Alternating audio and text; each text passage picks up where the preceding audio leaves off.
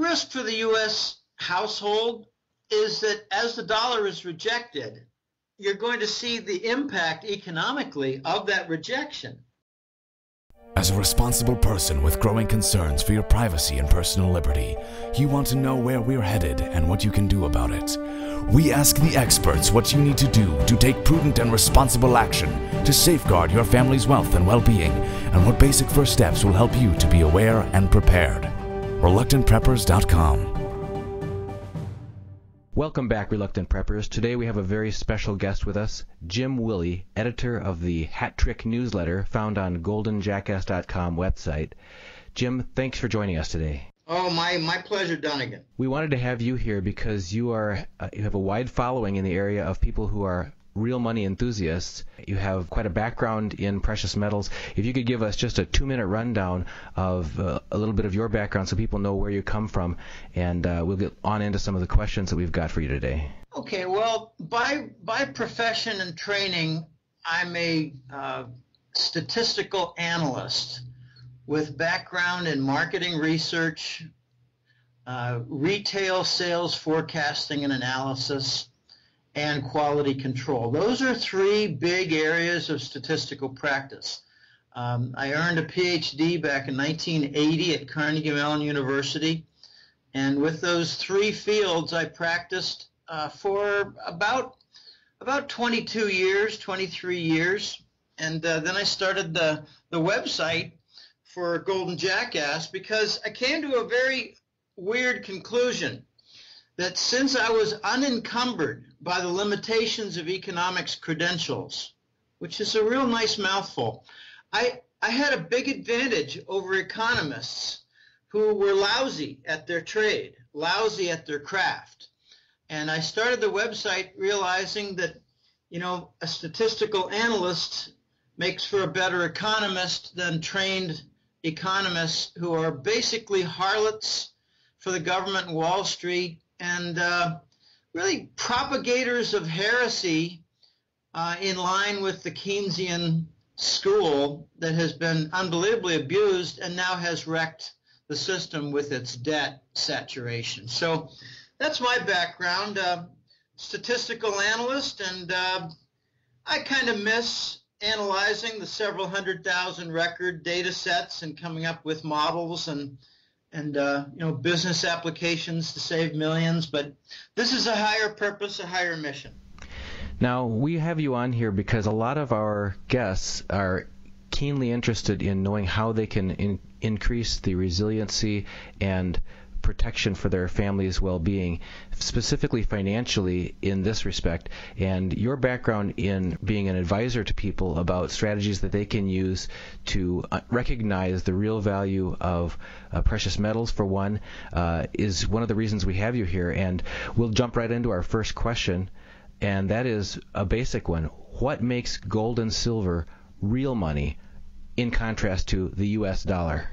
Well, I'd like to start with the dollar because it's not money, and here's the difference, and this is a key point, and it's overlooked by intelligent people, and it explains a lot of things. The dollar is declared as legal tender.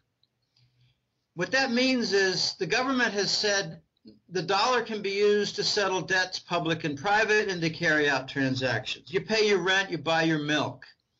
You take a loan from Joe and he pays you off the $20 he owes you, and you get dollars. That doesn't mean the dollar's money. It means it's legal tender and to be used in the society and economy. Well, in primitive cultures, they use salt. 300 years ago in the U.S. and the colonies, many parts of the nation, before it was actually a nation, used wampum, which was beaver pelts and other skins. So, you can make any agreement you want on what you use as legal tender. It doesn't make it money. The dollar by its nature is backed by U.S. government debt. And, they don't come out and say, here, we've got the dollar, and it's backed by our Treasury debt, U.S. government debt, and unfortunately our debt is growing. Now, they don't talk that way. It's a default statement and conclusion. Something always underpins a currency. If it's not gold backed, it's based on faith. Well, then the faith is on what? Faith based on Idi Amin and his declaration in Uganda that this is the currency that we will make good? Okay, it's based on people's word. It's based on actions of a central bank. It's based on action of a government. It's based on performance of their debt. And that's what's going on with the United States. In effect, the dollar is a debt-denominated coupon with 1, 5, 10, 20, and 100 markings for usage in a broken economy. So the conclusion is that the U.S. citizen wealth is now subject to write-downs because of the problems with the money. It's not money. The dollar's not money. Ask people, what's the difference between money and legal tender? And they look at you like you're crazy. But the write-downs are also going to happen with the U.S. government debt. We've in a sense, got a tremendous write-down coming for our whole society. All right, what is real money? We know what the dollar is. It's legal tender, and it's badly abused. What is real money? Well, gold and silver qualify as real money from the criteria that a lot of historians and experts have studied and declared. And here are the requirements. I'm going to go one by one. It must be fungible, which means, well, you've got a bar of gold. I've got a bar of gold. Well, we can trade, and they're both good as long as they have, approval of say, purity, and they've got stamps on them. My stamp might have the U.S. government on it. Your stamp might have a Canadian mint on it. Another one might have a Russian mint on it. Another one might have the Krugerrand coin. All right, so there are lots of standards for fungibility, which means that you can trade, and they're all good. Doesn't matter which you hold, they're all good. It must be transportable, which means I can take mine and go down to Guatemala from New York and set up shop, create a business and whatever, and use my gold coins, which are recognized as I transport to Guatemala. Or a guy in Europe and Switzerland can move to Norway and take his, bars of silver, and they'll be recognized and transportable and redeemable. They must be recognized, which is kind of mixed in with points I've been making. Gold, even in South African nations, in the Middle East, in primitive cultures, gold is recognized. All right, that's very important. It must stand the test of time. And I like to make a couple of examples. One is cute and one is more in tune with historical events. If I decide that I'm going to bury at sea, not so much sea, but in Lake Michigan, the northern suburbs of Chicago, say, I go, 600 yards out, and I'm right next to this one buoy, and I go down, and it's 250 feet deep, and I bury it in a chest. All right, I can bring that back up in 4 years, and it's still gold coins. It's still good. It's still valid.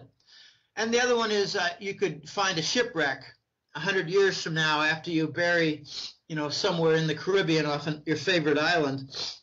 Well, maybe you get killed or you die. And someone discovers your chest of gold that's buried next to the Bermuda Islands using your map that they discovered in their basement, whatever. Okay, there are lots and lots of stories of discoveries, and there are a lot more to be discovered because there was so much war back then. If you bring it back up 100 years later, it's still good. It stands the test of time.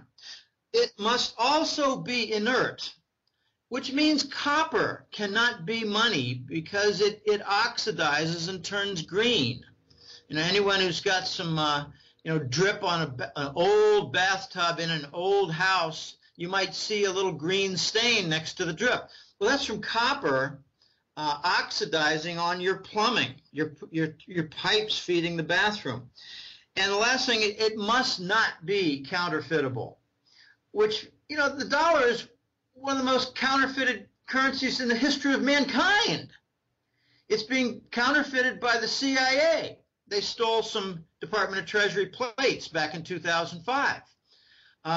There are widespread stories that Iran is the world's best counterfeiters outside the United States.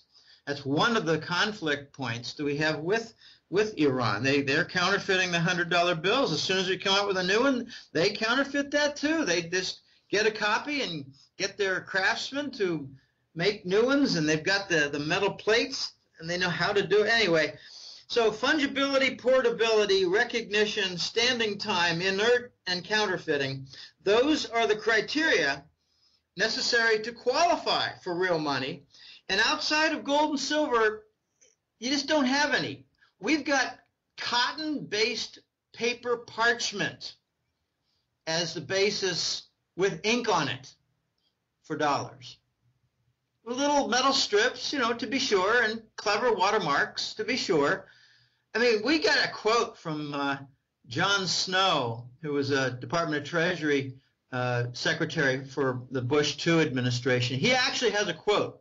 He said, the most important thing for a strong currency is make it difficult to counterfeit.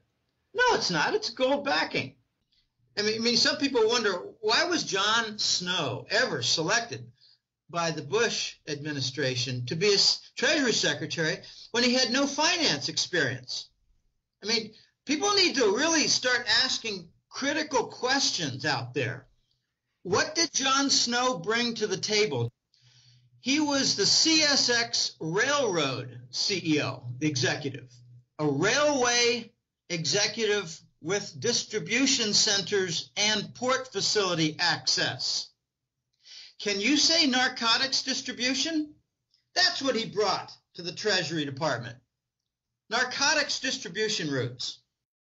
Your point also about parchment having no inherent value is brought home because we toured the Bureau of Engraving and Printing in Washington, D.C., and they made the strong point at the end of the production line when they show these big uncut sheets of bills coming off that look for all the world like the currency that we handle every day. And they said, now, just be aware that we don't make money here. We just make paper and ink. That's all it is, until we wrap it up and send it over to our customer, the Federal Reserve, and they monetize it, and then it's money. And it just sounded like nothing but magic on that side, and it makes you really realize that there's nothing else going on behind that to really have value.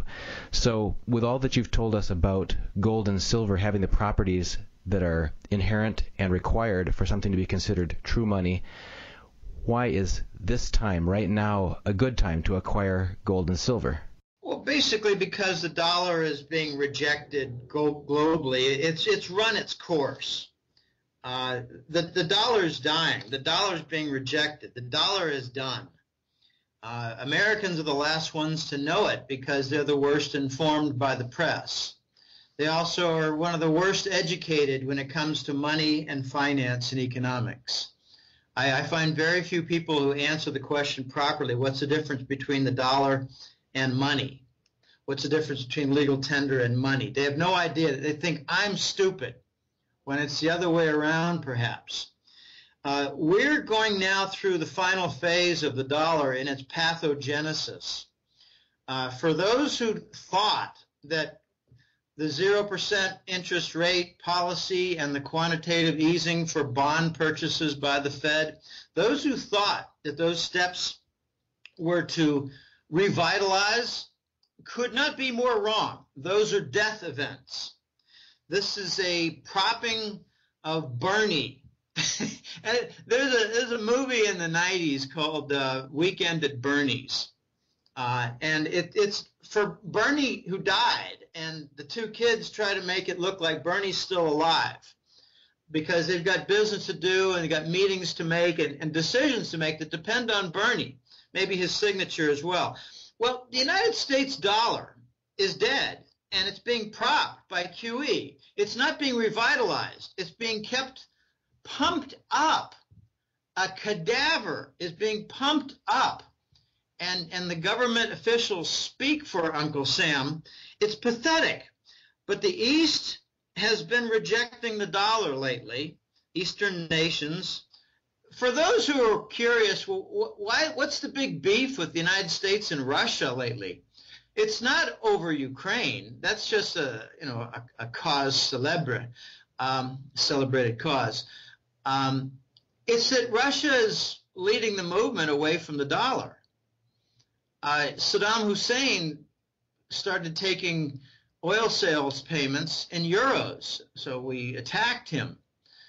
Iran, for years, has been taking non-dollar payments, and we attack them and make up stories about their nuclear capability, which is such a fabrication, it's insulting to the intelligence of the listener. All right, the Eastern Alliance, led by the BRIC nations, are working on a gold and silver-backed currency right now. It's not an easy task. When you have a gold and silver-backed currency, or a currency backed by that and other commodities like crude oil, the designers must create linkages between the currency market and the commodity markets that are firm and fixed. That's not easy to do. Unfortunately, the criminals regarding money and banking, namely the United States and Britain, and in parts of Western Europe that follow our lead, they're very expert at banking in a legitimate way. What they've done is they've turned it illegitimate and criminal and mixed in narcotics, money laundering, and counterfeiting of bonds. I got just a quick counterfeit story I forgot to mention in the previous answer. J.P. Morgan has sold twice as many treasury bonds as there were created from U.S. government debt securitization. They've sold twice as many bonds as were created. They're counterfeited 2 for 1. Russia and China are leading a movement right now to create an alternative to the dollar, which the whole world realizes now is corrupted. The Americans tend to think, well, no, it's revitalizing. We got the stimulus. It's not a stimulus. That's capital destruction. We have trade settlement now increasingly not occurring in the dollar. And a remarkable development is that the number of American, U.S.-based firms that are settling their trade in Chinese currency, it's called the yuan, it's also called the renminbi, or you're starting to hear a lot more RMB. RMB is like USD. USD is dollar. RMB is renminbi, the Chinese currency. It's synonymous with the yuan. The number of American companies, U.S. companies, settling trade in RMB, Chinese currency, has been growing rapidly, and the volume of that trade is up something like 5-fold in the last year. Now, it's not a huge number. It's still in the 1%, 1.5%, 2% range. But in the next couple of years, it's going to get up toward 10, 15, or 20. So the dollar's being avoided more and more.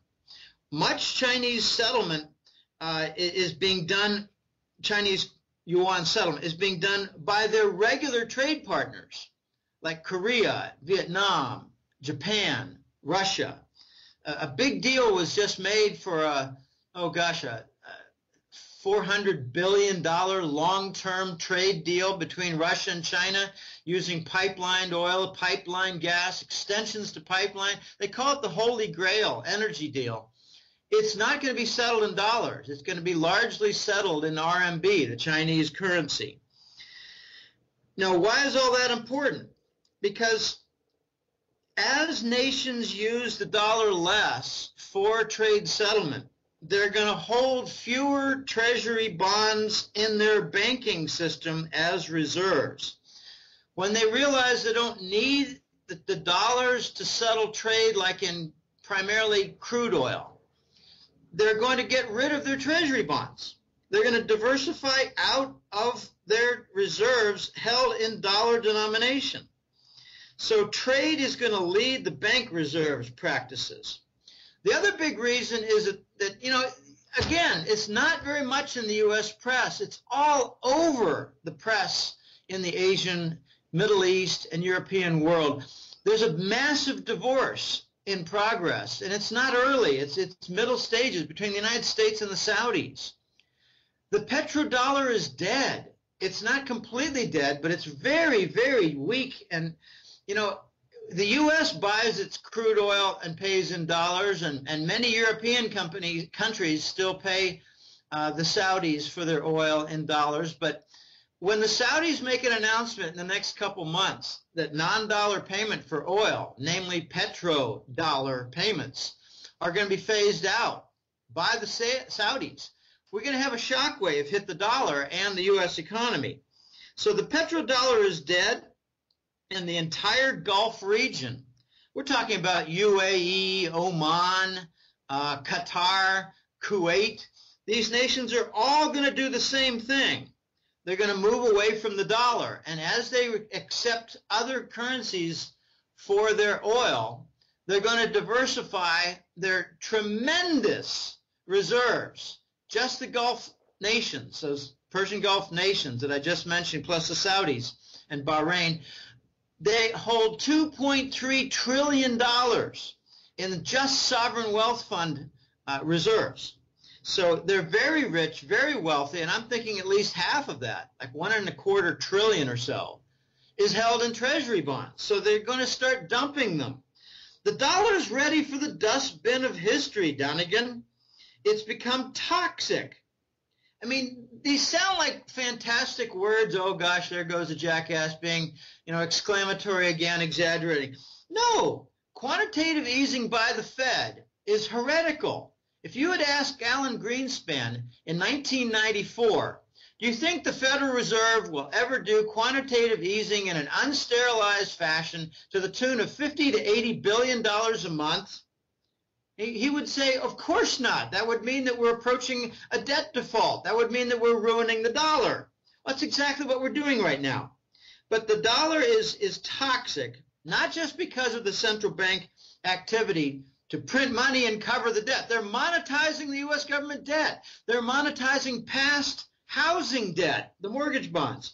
It's toxic not just from the Fed's activity, but from Wall Street fraud. The counterfeiting that they're involved with, the contract fraud based on all the different mortgages, the huge deficits of the U.S. government, the endless war. We're conducting war using the dollar and forcing the targets of our war to finance the treasury bond that finances our war machine. This has never been done in history, and it invites the target nations to abandon the dollar. They're financing the attack on their countries by investing in treasury bonds. The U.S. economy is an entire credit card abuse example. We've got $400 billion a year in trade deficits. We gave away our industry to Asia. We call it outsourcing. It sounds really sophisticated. Yeah, it's not. We've killed our financial status. Our integrity is gone. So you buy gold and silver because the dollar's going away. As the dollar goes away, gold and silver will rise. Don't pay any attention to the COMEX price. Only Goombas and nitwits follow the gold price every single day. I follow the events that are largely coming out of the East and now more and more in Europe for the disposal of the dollar and its rejection. And the biggest upcoming events are two: the Saudis announcing acceptance of non-dollar payment for oil, and the Germans abandoning the euro and working closely with Russia and China for a new gold-backed BRICS currency. Those are the two big events. Well, that leads to that relates to the next question is, you've been describing the death of the dollar and how it's being propped up like the corpse at Weekend at Bernie's. So that's a distraction away from the alternative, which would be real monies, silver and gold. So what is there that this head fake is actually being practiced on the other side by the powers that be, that governments, central banks, and others really do recognize the importance and value of gold and silver more than they're letting on, so that they're distracting us to continue to have faith and confidence in this debt-based fiat dollar while they're taking actions over on the gold and silver side?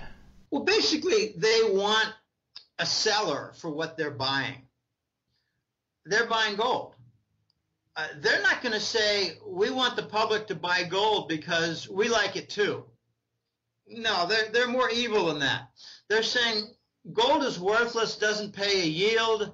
They put out these clowns like Warren Buffett, Warren Buffett is a total liar and a clown.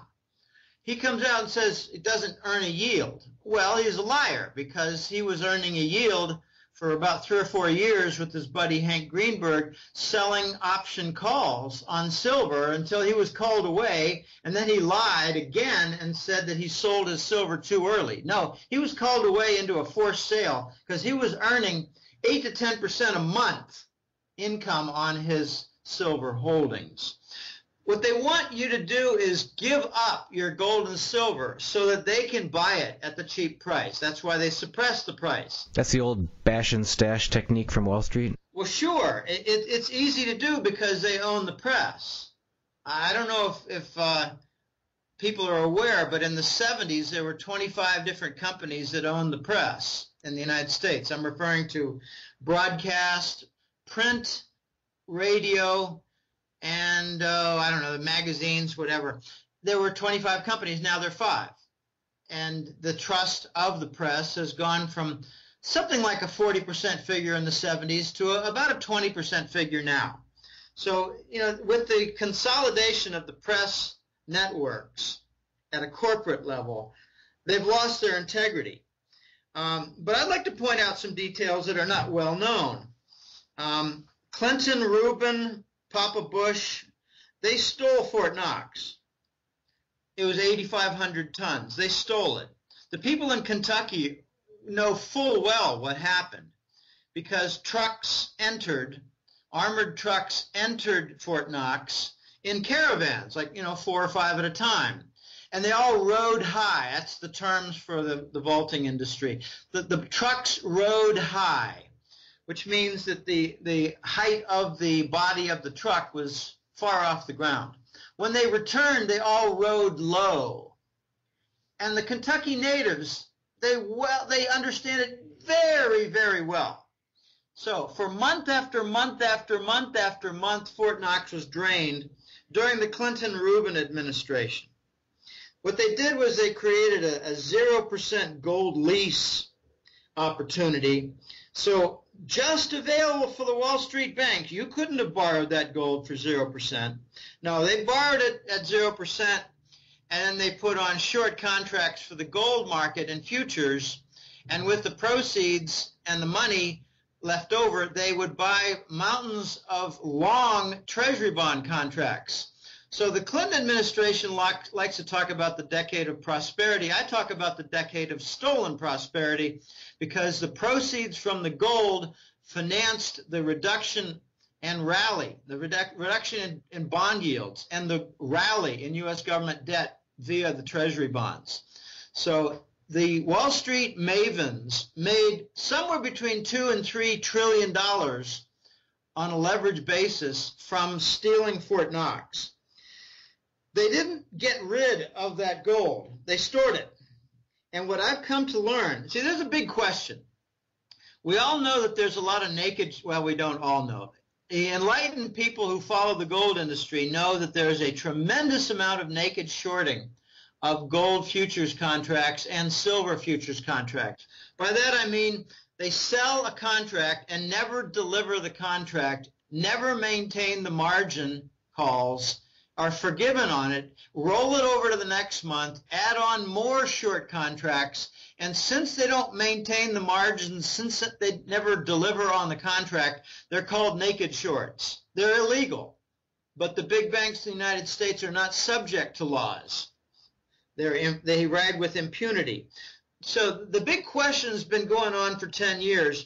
If the big banks of Wall Street have all these huge short positions, who's got the other side? And the answer is the executives to the firms. The CEOs of the Wall Street firms have enormous gold commitments. They are the counterparties for the shorts that their companies hold. Companies short, executives long. It's nice balance. And it's actually an argument that goes against the likelihood of a force majeure, which means, well, due to economic situation and whatever, the whole nation's under siege, so we're going to cancel out these entire contracts. I don't think they will. I think they're going to gut those companies and make them forced into bankruptcy. because as they go into bankruptcy, the long contracts will be held by those executives. And where do they hold them? The company's called the Carlyle Group. They're often interviewed on respectable shows that have other harlots. But the Carlyle Group has lots and lots of Wall Street executives as investors. And this was all revealed by Jim Sinclair, who I'm actually in touch with once in a while. He's a great guy. He's got his own background. So, you've got these Western central banks, and they realize that a return to the gold standard would cripple the U.S. economy. So they're protected. They know the gold standard's coming, but they're protected because they, as individuals, own tremendous holdings, tremendous assets in gold. And they're largely not in the United States. If they're not in the Carlyle Group, they're held in Caribbean locations, Swiss locations. So the risk for the return to the gold standard is to send the United States to the third world. No bankers in power, notice, ever cite the Austrian School of Economics and its teachings. But a lot of our guests here on Reluctant Preppers do, so please continue. Well, it's about sound money. They explain in the Austrian school what happens to not just a society, but to an economy and the structures of a nation financially. They all disintegrate. They decay. They fall apart. And that's what's happening in the United States. QE is not a revitalization. QE, the bond monetization, especially since it's unsterilized. I'd like to explain that. If the Fed decides, all right, we're going to buy $40 billion of Treasury bonds this month, but we're also going to remove $40 billion from the banking industry so as not to change the money supply.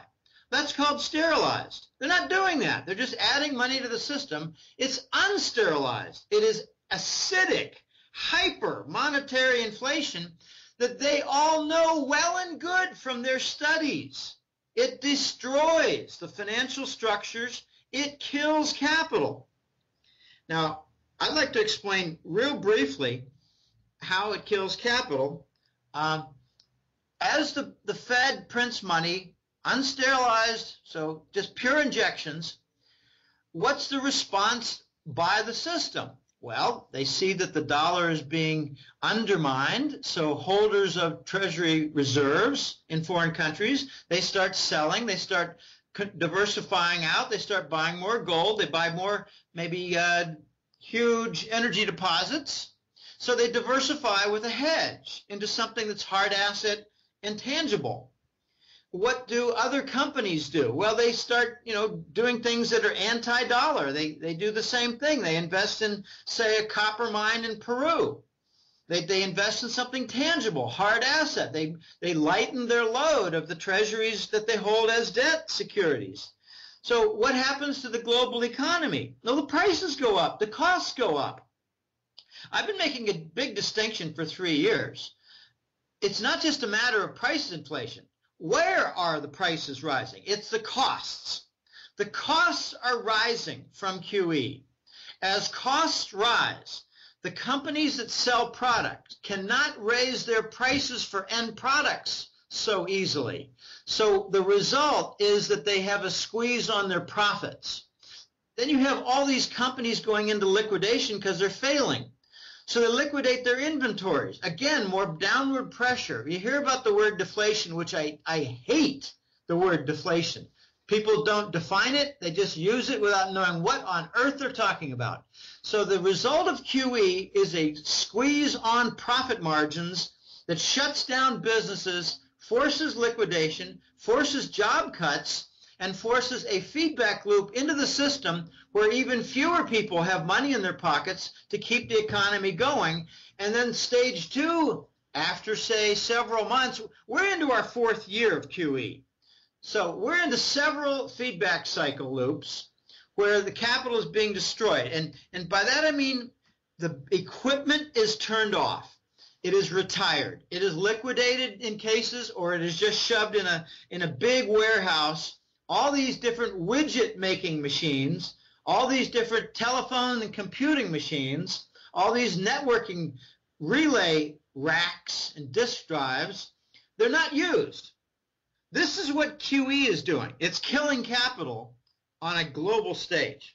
How does that scale down into the individual family? We can imagine that with prices rising or with jobs, layoffs, that sort of thing, some of those consequences are closer to home.